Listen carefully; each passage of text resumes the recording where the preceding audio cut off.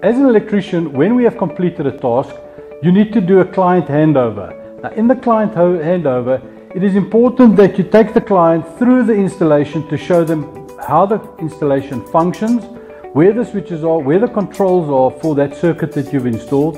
The client must be familiar with all of these elements of this installation that you have installed there.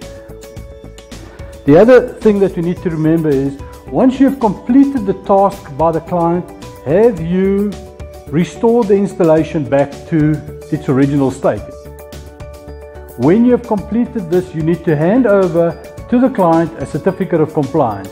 In terms of the regulations, when there is an alteration, addition or modification to any part of the electrical installation, a new certificate of compliance shall be issued for that part of the installation. That is the reason why all electrical work is done under general control of a registered person, so that he can issue the certificate of compliance for that installation.